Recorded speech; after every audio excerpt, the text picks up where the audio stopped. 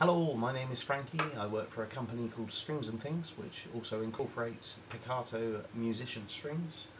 And today I have here some Nashville tuning Picato strings, which essentially are tuned to the same as a normal set of strings, but the bottom four are an octave higher, so you get the kind of sound of a 12-string set without the bassier lower notes.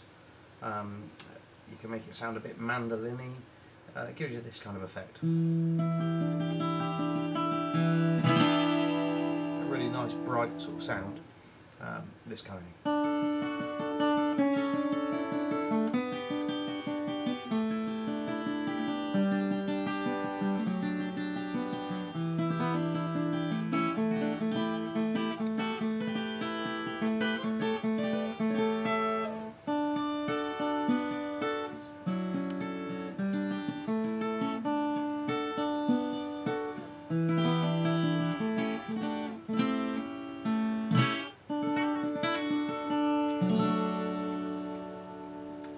So that's it, Picato Nashville tuning strings.